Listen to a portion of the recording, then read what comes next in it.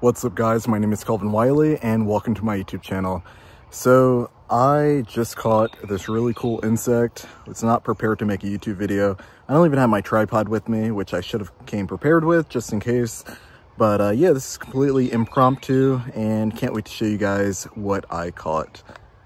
Alright, so I know I'm currently recording this video right now, but I'm sure I gave it away as to what this exactly is in the thumbnail of the video, or I probably already gave it away in the title, but if you aren't familiar with what this is actually not a species of bumblebee.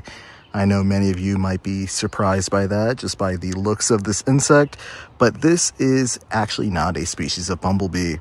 As a matter of fact, it is actually a species of fly, specifically a Laphria thoracica, the eastern yellow-backed Laphria.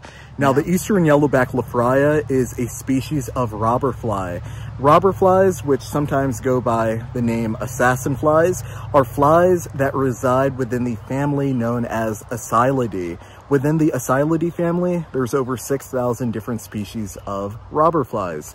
Now, robber flies as a whole are predatory and will feed predominantly on insects and other arthropods.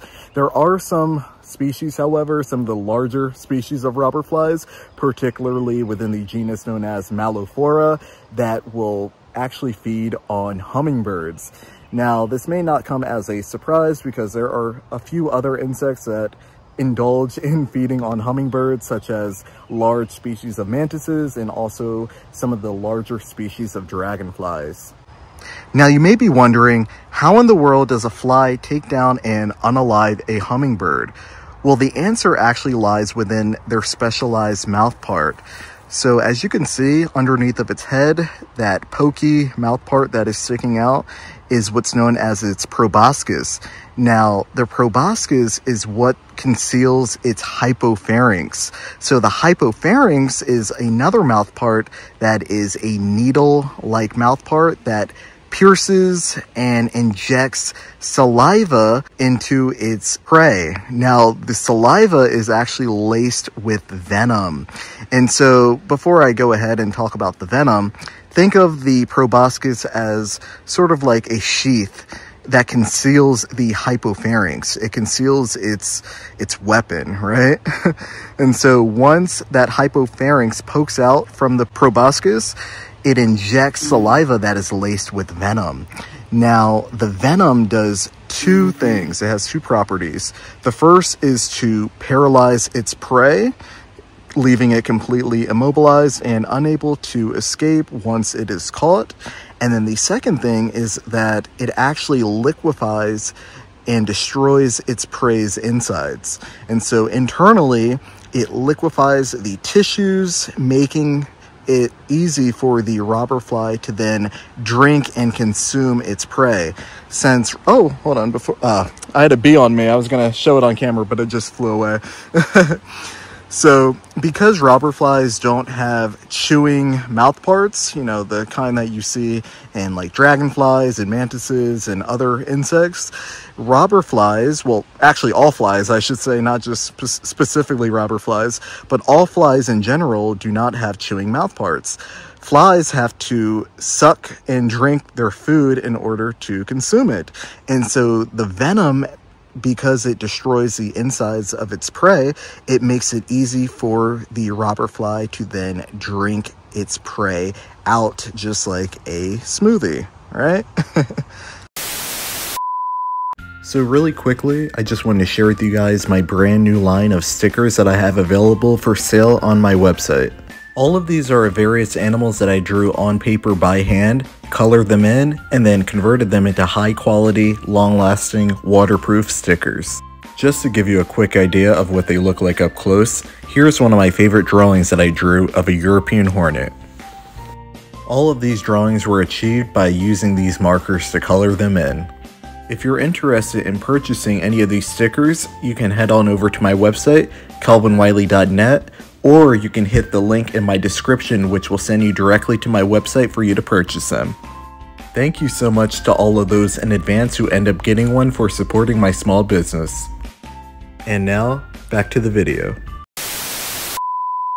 Now let's talk about the appearance of the eastern yellowback Laphria. As you already know, it looks just like a species of bumblebee. This form of appearance is what's known as Batesian mimicry. Batesian mimicry is when a harmless organism takes on the form of a harmful or even potentially life-threatening organism. And so in the case of the eastern yellowback Laphria, it looks just like a species of bumblebee.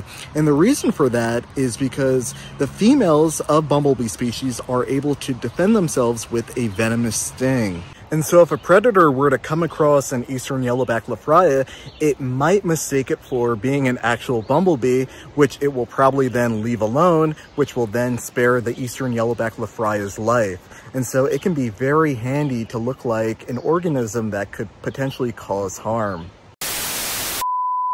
All right, well, this is pretty cool. So after I recorded the video that you guys are watching, I just caught another species of robber fly, and this one is actually within the same genus as the eastern yellowback Laphria. And so this is Laphria thoracica. I'm not sure what the common name for this one is, but yeah, cool to find another species of robber fly within the same genus. So yeah, pretty cool. I'm gonna let this one go though.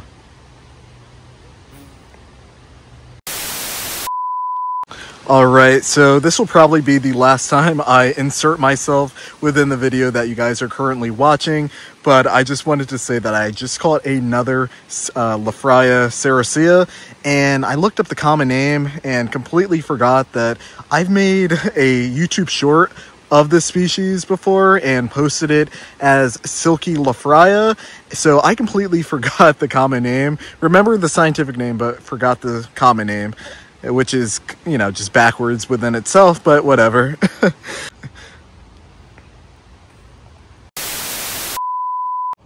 All right, so before I go ahead and release this eastern yellowback Laphria back into the wild, I'm just gonna quickly do my outro. I really hope you guys enjoyed this video and learned some information about robber flies and also Batesian mimicry. So if you enjoyed the video, if you could please leave a like and a comment, subscribe if you haven't already, and hit the bell icon to turn on post notifications. That way you're alerted every time that I post a new video.